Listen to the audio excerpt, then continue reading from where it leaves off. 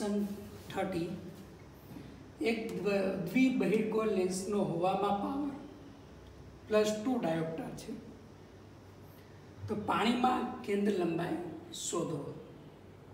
Okay, અને બીજું કેન્દ્ર લંબાઈ ઉપરાંત પાવર ઉપરથી કેન્દ્ર લંબાઈ આપણને મળશે. ઓકે, કેન્દ્ર લંબાઈની જગ્યાએ આપણે પાવર લઈએ. પાણીમાં પાવર શોધો. તો આપણે લેન્સ મેકર્સ ફોર્મ્યુલા જે યુઝ કરેલી હતી એ જ રીતના આપણે લઈ શકીએ છીએ.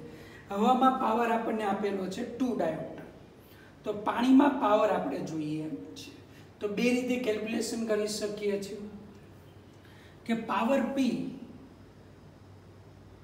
ઇક્વલ ટુ 1/f, હવા માટે Fa ઇક્વલ ટુ લેન્સનો વક્રી ભવનાંક આપેલો છે, પાણીનો વક્રી ભવનાંક આપેલો છે, તો આપણી પાસે ફોર્મ્યુલા છે કે મ્યુ ગ્લાસ -1 અથવા તો mu air upon mu glass 1/r1 -1/r2. હવા માટે લીધું. હવે પાણી માટે લઈએ વોટર, તો 1/f water mu glass minus mu water છેદમાં mu water into 1/r1 -1/r2. Equation 1, equation 2, સમીકરણ 2 અને 1 નો ગુણોત્તર લઈએ. સમીકરણ 2 અને 1 નો ગુણોત્તર લેતા તો PW by PA equal to અહીંયા આવશે, ઉપર આવશે mu glass minus mu W છેદમાં મ્યુ W છેદનો છેદંશમાં એટલે મ્યુ ગ્લાસ છેદમાં mu glass minus mu W. તો PW બાય PA, PA આપેલું છે હવામાં કેન્દ્ર લંબાઈ હવામાં પાવર આપેલો છે 2 ડાયોપ્ટર. મ્યુ ગ્લાસ છે, મ્યુ ગ્લાસ આપણને અહીં આપેલું છે કાચનો વક્રી ભવનાંક, તો લેન્સનો વક્રી ભવનાંક છે 1.52 minus mu water 1.34 divide by mu water 1.34 into mu glass 1.52 બીજાની અંદર છે એર આવશે. અહીંયા શું આવશે એર, એટલે એર ઉપર આવશે, નીચે mu glass minus mu air, તો મ્યુ એર એટલે 1 છે ડિવાઈડ બાય મ્યુ ગ્લાસ એટલે 1.52 માઇનસ મ્યુ એર એટલે 1. અહીંયા કેલ્ક્યુલેશન કરો. PW ઇક્વલ ટુ સાદરૂપ આપો 1.52 માઇનસ 1.34 અને તમે કેલ્ક્યુલેટ અહીંયા 16 વધે, 16 ને 2 18 એટલે 0.18 ડિવાઈડ બાય 1.34 ઇન્ટુ અહીંયા 2 ડિવાઈડ બાય 0.52 આ આપણે લખી શકીએ. કેલ્ક્યુલેશન કરો એટલે તમને શું આવશે, અહીંયા ડાયોપ્ટરમાં જવાબ આવે, જે આવે એ તમારે જવાબ અહીંયા લખવાનો છે. કેલ્ક્યુલેશન જાતે કરવાની છે, કારણ કે પરીક્ષામાં કેલ્ક્યુલેશન તમારે જ કરવાની રહેશે, સરે કરવાની હોતી નથી, એટલે પ્રેક્ટિસ ખાસ કરવાની છે. તો યાદ રાખવાનું છે કેન્દ્ર લંબાઈ કે પાવર. તમને કેન્દ્ર લંબાઈ કહે તો આનો શું લઈ લેવાનો, વ્યસ્ત લઈ લેવાનો, તો FW ઇક્વલ ટુ 1/PW. આ આપણે કેન્દ્ર લંબાઈ પણ મીટરમાં આવશે. શામાં આવશે? મીટરમાં. એને સેન્ટીમીટરમાં કન્વર્ટ કરી શકો છો. તો આ ફોર્મ્યુલા આપણે ખાસ યાદ રાખવાની છે ગુણોત્તરવાળી. તો આને રિલેટેડ પ્રશ્ન પૂછવાની બોર્ડ અને નીટ જીમાં પ્રોબેબિલિટી મેક્સિમમ છે. ઓકે, ત્યાર પછી નેક્સ્ટ ઇલુસ્ટ્રેશન 31. તો ઇલુસ્ટ્રેશન 31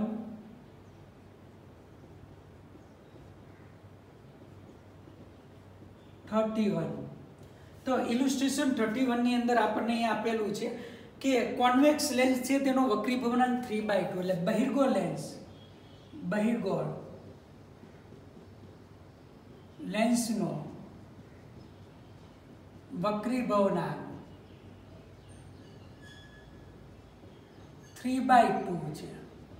કેટલો છે? 3/2 છે. જેની કેન્દ્ર લંબાઈ 50 સેન્ટીમીટર છે. જેની કેન્દ્ર લંબાઈ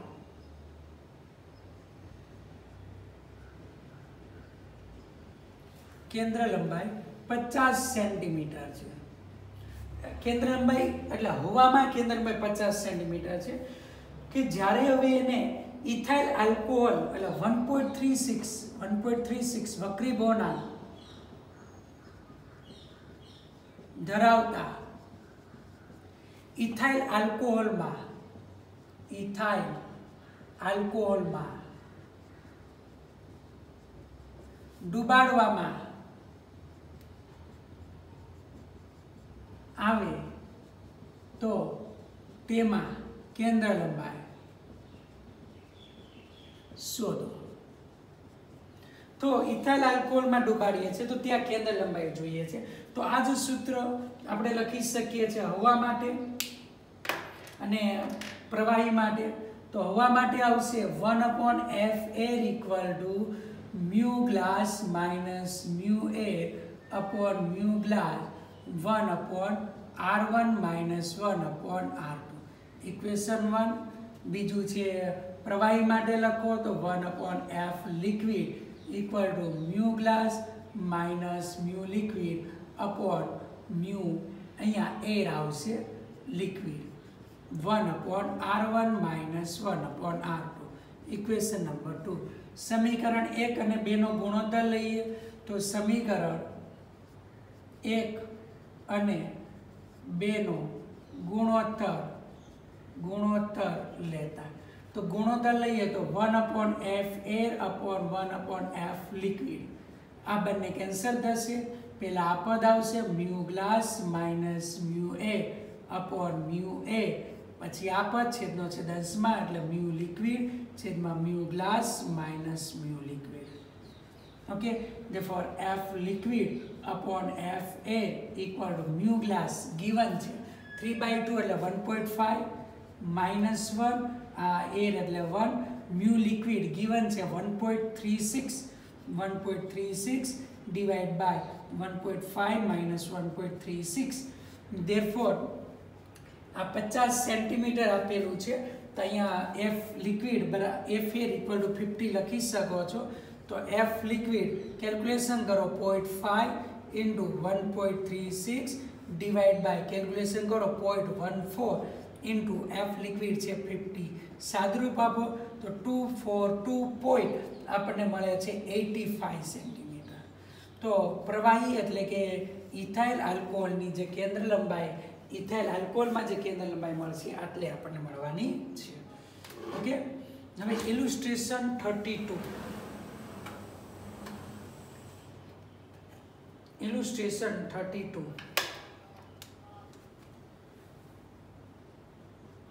Illustration 32. તો હવે પોઈન્ટ ઓબ્જેક્ટ આપેલો છે O. Place at a distance 0.3 meter from the lens. એટલે કે લેન્સથી બિંદુવત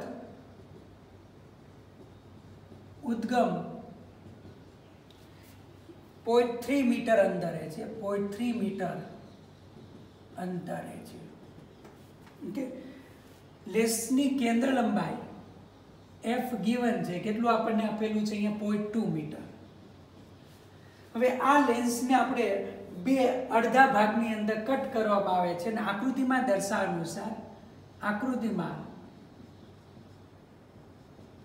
દર્શાવ્યા અનુસાર લેન્સના બે ભાગ કરી બંને ભાગને એકબીજાથી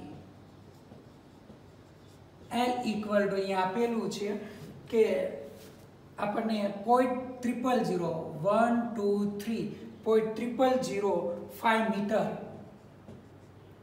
અંતરે રાખવામાં આવે છે. ઓકે, 0.005 મીટર અંતર રાખવામાં આવે છે. તો પ્રતિબિંબ અંતર શોધો. પ્રતિબિંબ અંતર આપણે શોધવાનું છે. અને બીજું કે if more than one image is formed find the number and the distance between them. જો એક કરતા વધારે અહીં એક કરતા વધારે પ્રતિબિંબ મળે તો તેની સંખ્યા અને બંને પ્રતિબિંબ વચ્ચેનું અંતર શોધો. અને તેમની વચ્ચેનું આપણે શું જોઈએ છે? અંતર જોઈએ છે. તો આપણે અહીંયા લઈએ છીએ બે લેન્સના ભાગ કરી દીધા છે. લેન્સના ભાગ કરીએ, એક ભાગ આ, બીજો ભાગ આ. આકૃતિ તમને આપેલી છે. અહીંયા બિંદુવત ઉદ્ગમ છે, એમાંથી નીકળતા બે કિરણો લેશું. એક કિરણ અહીંયા, એક કિરણ અહીંયા આવી અને સમાંતર થશે. એ રીતે એક કિરણ અહીંયા ને કિરણ અહીંયા આવી અને કેવું થશે? સમાંતર થાય. અહીંયા પ્રતિબિંબ મળે છે. તો પ્રતિબિંબ અહીંયા બે મળશે, અહીંયા આના દ્વારા એક આના દ્વારા. તો પ્રતિબિંબની સંખ્યા તો ડાયરેક્ટ તમને મળી ગઈ. બીજું વસ્તુ અંતર અહીંયા આપેલું છે 0.3 મીટર અંદર. તો 0.3 મીટર આપેલું છે. કેન્દ્ર લંબાઈ આપેલી છે f = 0.2. તો આપણને 1/v = 1/f plus 1/u. 1/f એટલે 0.2. વસ્તુ અંતર નેગેટિવ -0.3. therefore અહીંયા આવે આ તરફ લઈ જઈએ 0.3 - 0.2 ડિવાઇડ બાય 0.06 થશે. તો 0.1 વધશે. તો v = અહીંયા 0.6 મીટર મળે છે. 0.6 મીટર એટલે તમારે થશે 60 સેન્ટીમીટર. 0.6 મીટર અંતર એટલે 60 સેન્ટીમીટર એટલે પ્લસ મળે એટલે પાછળ મળશે 0.6 મીટર. આની કરતાં બમણું પ્રતિબિંબ અંતર મળી ગયું. હવે બે ભાગ કર્યા છે. આ અંતર આપણને આપેલું છે 0.0005 મીટર. આટલા અંતરે રાખેલું છે. હવે નામકરણ કરી દઈએ. This is object O, this is lens L1, this is lens L2 and this is image I1, this is image I2 ને this is P. તો બે ઇમેજ વચ્ચેનું અંતર જોઈએ છે. ઇમેજ કેટલી મળે છે? પ્રતિબિંબ ની સંખ્યા કેટલી મળશે? 2. તો બે ઇમેજ વચ્ચેનું અંતર આપણે ફાઇન્ડ કરવાનું છે. તો તમે જોઈ શકો છો ટ્રાયેંગલ અહીંયા, અને નામ આપીએ છીએ P OP એટલે અથવા તો આ બે ટ્રાયેંગલ એટલે L1 O L2 I1 O I2 સમરૂપ ત્રિકોણો છે. ત્રિકોણ L1 O L2 અને ત્રિકોણ I1 O I2 કેવા છે? સમરૂપ. સમરૂપમાં અનુરૂપ બાજુનો ગુણોત્તર સમાન. તો આપણે જોઈએ I1 I2 એટલે એને આ ત્રિકોણ મોડલ I1 I2 છેદમાં આ OP equal to L1 L2 છેદમાં OP ડેશ. OP એટલે 0.3 વત્તા 0.6 એટલે 0.9. તો અહીંયા હું કેલ્ક્યુલેશન કરું તો I1 I2 બાય OP એટલે 0.9. ફરી પાછું OP એટલે 0.3 વત્તા 0.6 એટલે 0.9 ઇક્વલ ટુ L1 L2 એટલે 0.0005 છે. L1 L2 એટલે બે લેન્સ વચ્ચેનું અંતર છે 0.0005. આ આપણને મળે છે. પણ હવે બીજું એક લઈએ કે તમને અહીંયા વિચ ઇઝ ડિસ્પ્લે એટલે બંને ભાગ છે. બંને ભાગને કેટલાથી? એકબીજાથી નહીં, અક્ષથી આટલા અંતરે મૂકેલ છે. એટલે અક્ષથી આ અંતર એકનું આ એટલે ગુણ્યા કેટલું છે? 2 આપેલું છે. અક્ષથી 0.005 મીટર અંતરે મૂકેલ છે. તો L1 L2 અહીંયા આવશે 2 × 0.0005 ડિવાઇડ બાય OP ડેશ એટલે 0.3 થશે. I1 I2 ઇક્વલ ટુ 5 × 2 એટલે 10 0.001 ઇન્ટુ 0.9 0.3 એટલે અહીંયા આવશે 3 એટલે 0.003 મીટર આપણને મળે. ઓકે, અને સેન્ટીમીટરમાં લો બે પ્રતિબિંબ વચ્ચેનું અંતર તો 0.3 સેન્ટીમીટર થાય.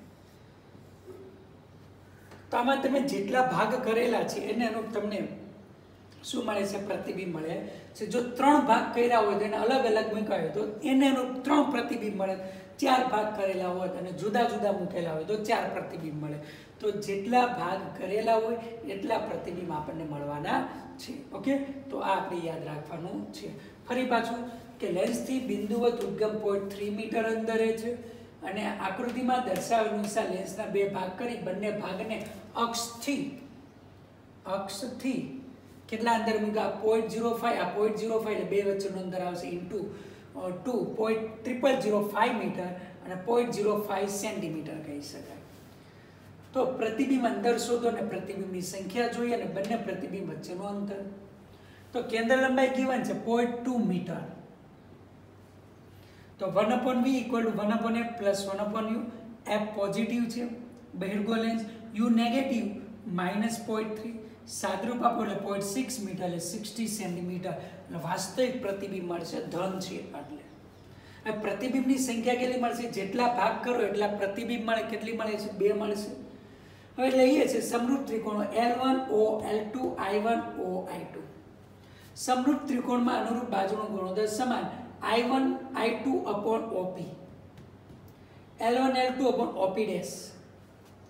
I1 I2 તો OP એટલે 0.3 + 0.6 0.9. L1 L2 એટલે આ થશે 2 × 0.0005 ડિવાઇડ બાય 0.3.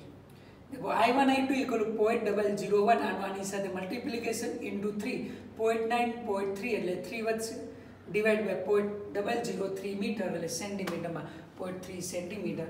તો આટલા અંતરે આપણને શું મળવાનું છે? પ્રતિબિંબ મળવાનું. 2 પ્રતિબિંબો વચ્ચેનું અંતર મળશે. ઓકે,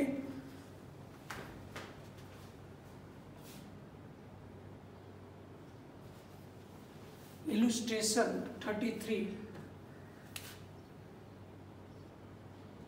એક દ્વિબહિર્ગોળ લેન્સ કે જેનો વક્રીભવનાંક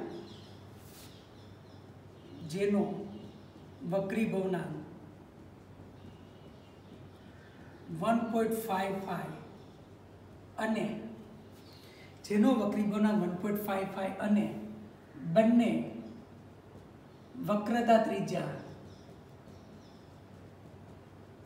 સમાન છે. જો એની કેન્દ્ર લંબાઈ 20 સેન્ટીમીટર જોઈતી હોય, જો કેન્દ્ર લંબાઈ 20 સેન્ટીમીટર જોઈતી હોય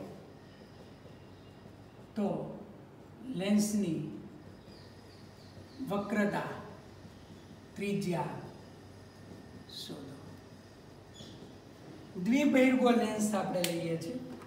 દ્વિબહિર્ગોળ લેન્સની અંદર તમને કીધેલું છે નાવ here take this is the બાયકોન્વેક્સ lens. આ વક્રતા ત્રિજ્યા R1 લેવાય, આ વક્રતા ત્રિજ્યા R2 લેવાય. સમાન છે એટલે આને +R લેશું અને આના માટે -R લેશું. સમાન આપેલી છે, કેન્દ્ર લંબાઈ 120 સેન્ટીમીટર જોઈએ અને વક્રીભવનાંક given છે μ = 1.55. ગ્લાસનો વક્રીભવનાંક. therefore lens makers formula 1/f = μ - 1/R1 - 1/R2. હવા છે એટલે અહીંયા 1 લઈએ છીએ તો 1/ અહીંયા આપણી પાસે કેન્દ્ર લંબાઈ જોઈએ 20 સેન્ટીમીટર. 1/20 μ એટલે 1.55 - 1 1/+R -1/-R. તેથી 1/20 અહીંયા આવશે 0.55 ઇન્ટુ 2/R થશે. તેથી R = અહીંયા આવશે 0.55 ઇન્ટુ 2 ઇન્ટુ 20. તો અહીંયા કેલ્ક્યુલેશન કરો 4 થશે. તો 40 ગુણ્યા 0.54 એટલે 5 ચોક 20, 2 5 ચોક 20 ને 2 22. તો 1 શૂન્ય આ હતું, 1 શૂન્ય આ એટલે તમે ગણતરી કરી શકો છો. 2 શૂન્ય છે એટલે આ 2 શૂન્ય નીકળી જાય એટલે કે R = 22 સેન્ટીમીટર. આટલી આપણે શું જોઈએ? એની કેન્દ્ર વક્રતા ત્રિજ્યા આપણે જોઈશે. ઓકે, ચાલો.